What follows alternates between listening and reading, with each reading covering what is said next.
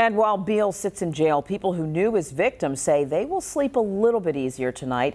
Beale was on the run from authorities for days. Some neighbors tell us they feared for their own lives. This case has also prompted community advocates to share a strong message about violence prevention. Angelique Garantok picks up our team coverage.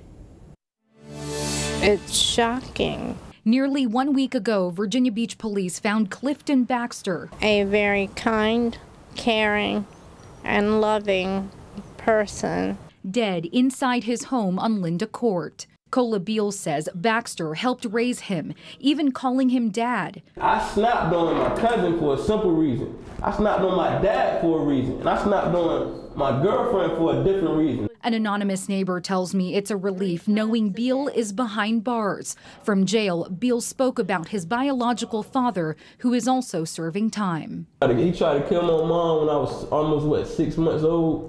And that wasn't all. That was when I was locked up, when I was doing my 6-year bid. He killed his wife. Robin Gauthier with Virginia Beach-based nonprofit Samaritan House says there are ways to break cycles of violence. As long as there's intervention and children can be helped and given services, then there's not an absolute they're going to become an abuser.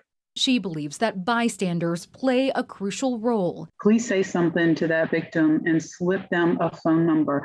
And Gauthier says there are also professionals who can help if you spot red flags with a partner or relative. We do danger assessments with anyone who contacts us on our hotline. And while she recognizes that we may never know the full story behind Beale and his girlfriend's relationship, Gauthier hopes others hear this message loud and clear. When you have that gut feeling that things aren't going well, aren't going right, follow that gut feeling and get out of that situation as quickly as you can.